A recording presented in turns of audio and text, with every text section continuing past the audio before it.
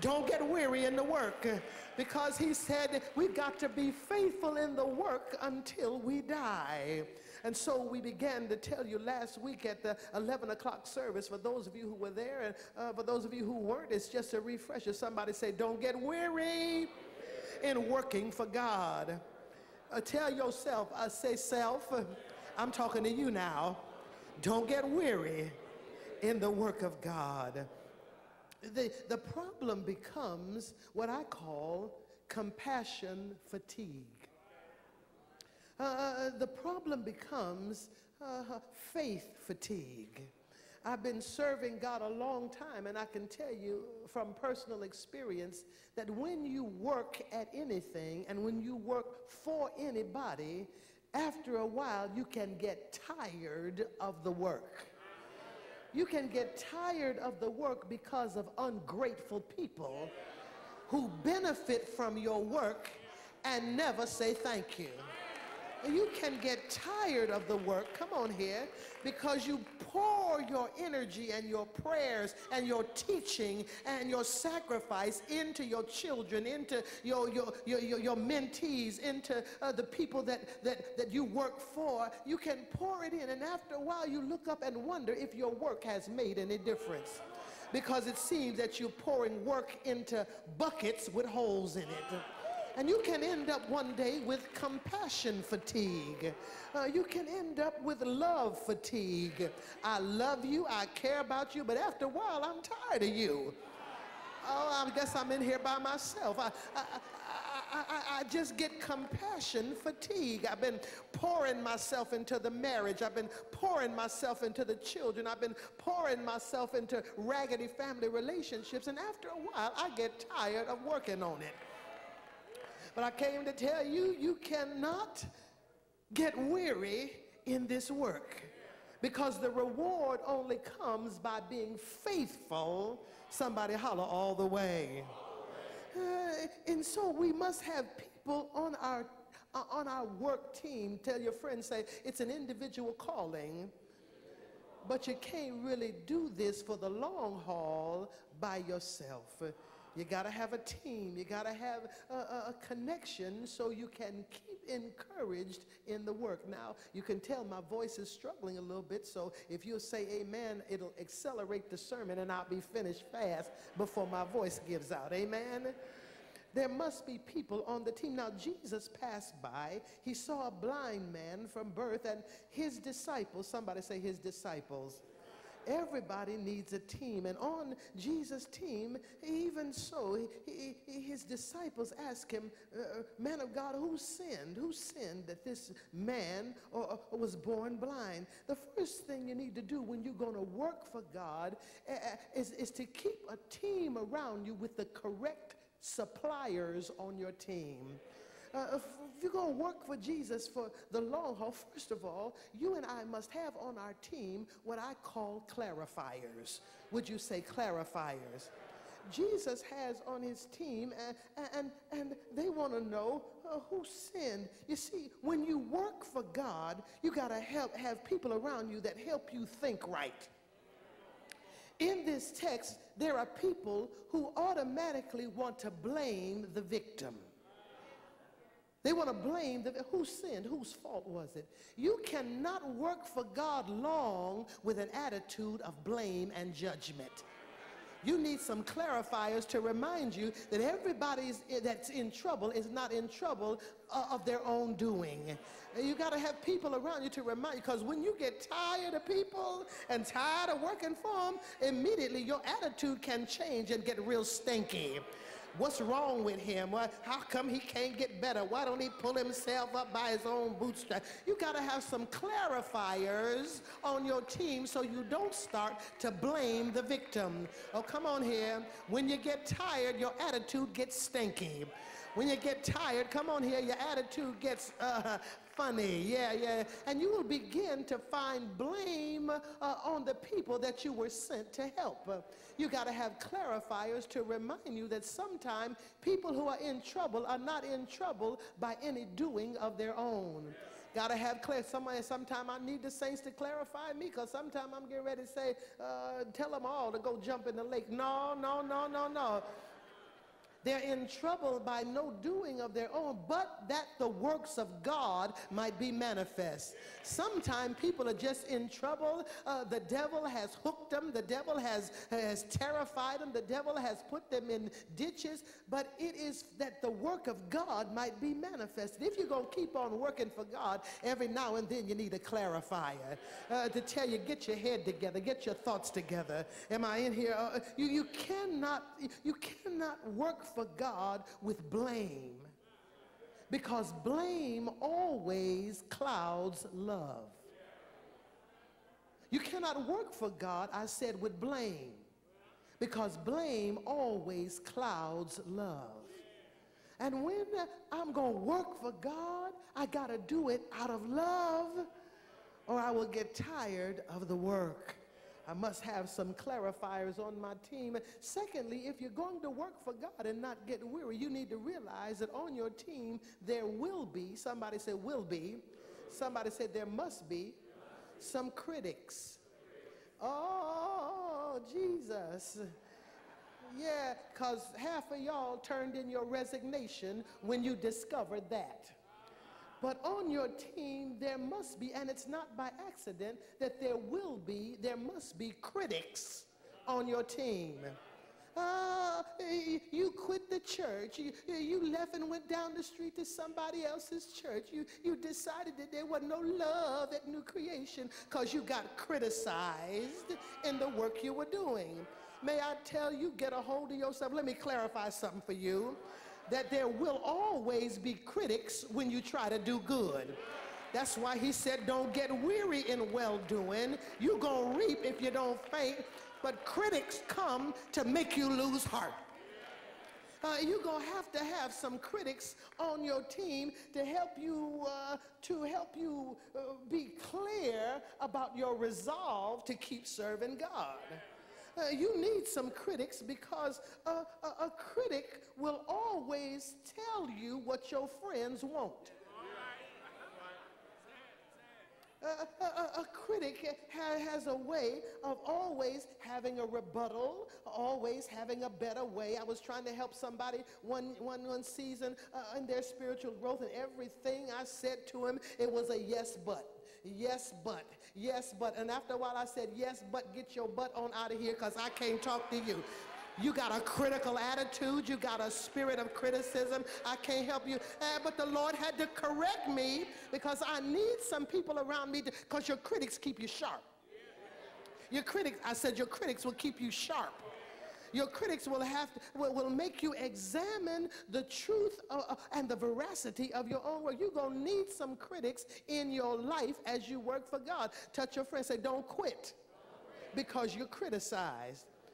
Y'all couldn't even repeat that. I said, don't quit because you are criticized. You need some critics on your team. You need some critics, because they will always tell you what your friends won't. Thirdly, if you're going to keep on working for, wait, do I need to stop right there? Wait, y'all. I felt a cold spirit. Critics will hurt your feelings. But if you work for God based on feelings, you ain't going to work long. I said critics will always make you second guess what you're doing.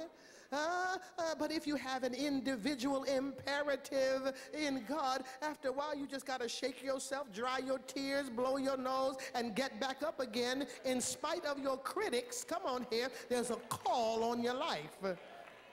You must work with critics on your team. Thirdly, if you're going to continue to work for God, always know that there will be confronters in your team. You need the difference between a critic and a confronter. I'm glad you asked. Because a critic is not for you. A critic is always trying to prove him or herself smarter, more intellectually astute. A critic needs to be right at the expense of you being made wrong. But a confronter, come on here, is for you even though it doesn't feel like it. A confronter to put one's forehead, one fronds, the word forehead, it means to come forehead to forehead with you in order to help you stay straight in the work. If you are a thin-skinned Christian, you run from confrontation. If you're a thin-skinned individual, you can't take your wife telling you the truth. You can't take your husband telling you you're too fat, you need to go on a diet. You can't tell, but you got to know that a confronter is not against you. But a confronter is for you to help you be better in your work. Why is it so quiet in the house? Stop living in the realm of your feelings. If you're going to work for God, know that God has placed these people on your team to help you keep on in the work.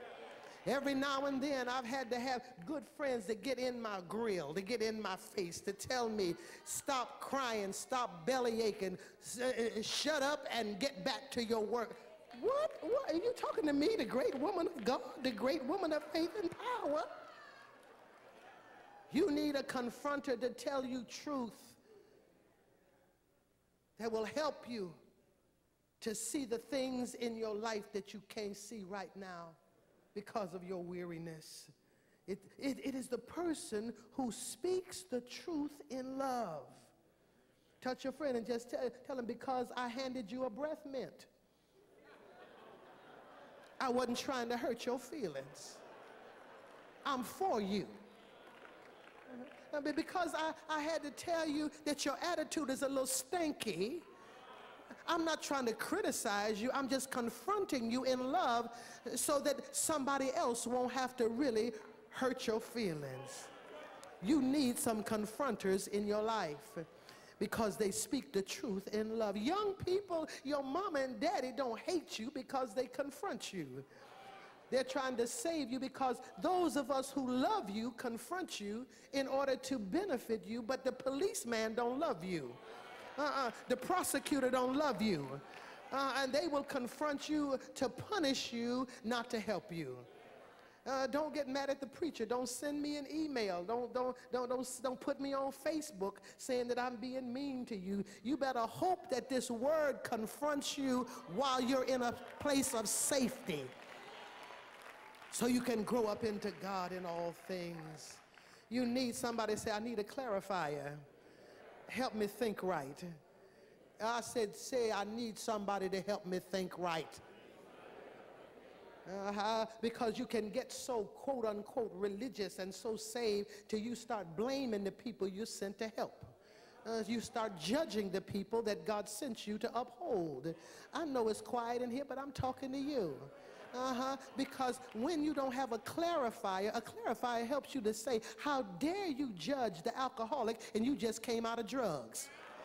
How dare you judge the homosexual and you know you was a serial fornicator just last week? You need a clarifier to help you think right. Why did it get quiet in here? You will blame the very people that you are sent to help if you don't have a clarifier in your life to help you think right. And then you need a critic in your life because the critic will tell you, thank you for the offering, brother, thank you, flow. A critic will tell you what your friends want. Even though they're not for you, you need to pay attention to what they say to you. And then you need to learn who to ignore after they get finished talking. You need a confronter to tell you the hard truth. And then fourthly, you need some comrades. You need some comrades in your life because comrades fight for you. You can get so weary in this work.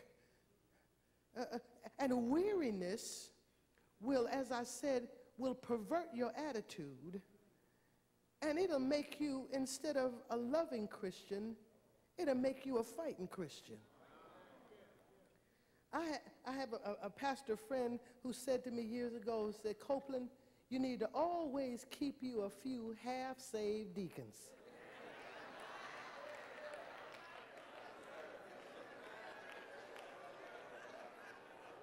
Because in your position, you can't afford to be a fighting pastor. You can't afford to be a fighting woman. I was disturbed about some things lately. And touch your friend and say, stay off of Facebook. Cowards get on Facebook to work their stuff out. People without courage get on Facebook to blast the general realities instead of having the courage to go to you and work it out personally. But I digress. I said you need some comrades, because comrades will fight for you. Bishop Blake told me many years ago, he said, Copeland, an elephant cannot afford to argue and fight with a flea. When you are an elephant and you got fleas fighting against you, and you an elephant, you go to cussing and fighting, can't nobody see the flea, but they see you.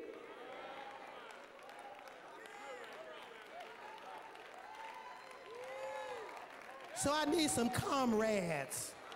I need some half-saved deacons to go take care of some stuff for me. Come on, Keith. I need some people to shut the mouth of the critic in the beauty shop. I need some people to fight for what's right. Come on here. When the preacher can't be there to defend oneself, every Christian needs some comrades. Because Brother Zenon, you don't want to have to pull your gun out and go New Orleans on them. You don't have to do that. But you need somebody to have your back, so you don't have to reduce yourself to being a fighting Christian. Everybody needs some comrades, somebody say, to fight for you. Praise the Lord, praise the Lord, praise the Lord, praise the Lord. Oh, to fight the good fight. Because the elephant can't afford to fight with a flea. They'll be saying, that elephant done lost her mind. Look at, take her to the crazy house. Look at her, she done, give us a... And all the while, they don't know that it was a flea that got you distracted from the work. Don't be weary in well-doing. You need some comrades. And then number 5, I think it's number 5, you need some constituents.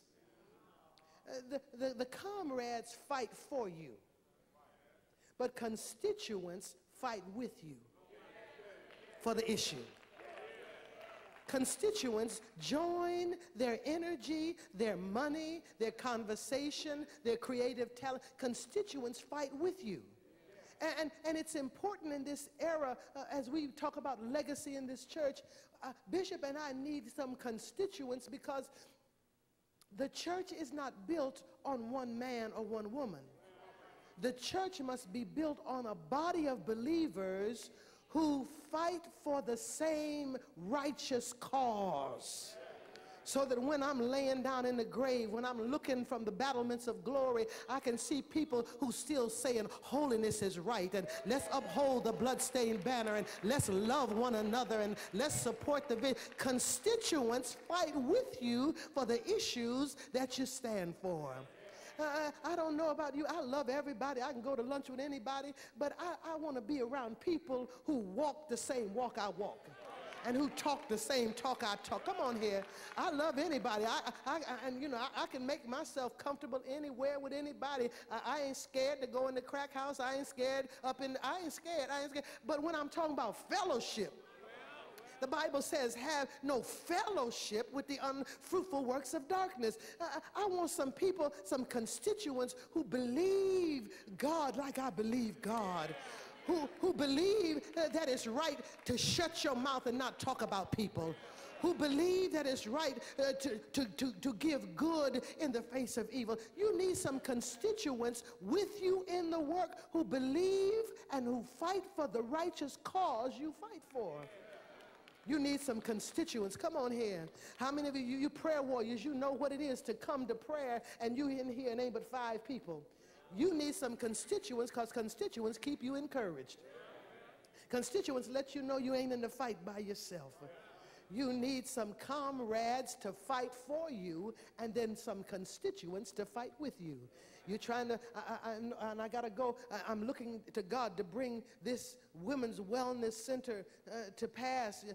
And I'm believing God to give me that property over there. I'm going to say it until something happens. I'm believing God till this money comes into my hand. I'm believing God till we can get homeless women and not just give them a bath and a backpack, but to heal their brokenness. Women who've been raped, and women whose hearts been broken, women who've had abortion after abortion after abortion and never dealt with the guilt of their sin. Oh, I need a place to bring them, but I don't need people around me telling me, child, that building costs too much. You know, God ain't never gave nobody. That's $1 million. Oh, geez. Talk to the hand. In this work, I need people who believe God with me, who believe God for me. If you never saw it that way, if you never saw it happen, that you can look to him who is able, who understands if God didn't have it, God would make it so that we could do the work of righteousness for somebody else. Keep believing people around you as constituents, for they fight with you for the same cause. You know, somebody said, don't get weary in the work. Don't get weary in the work.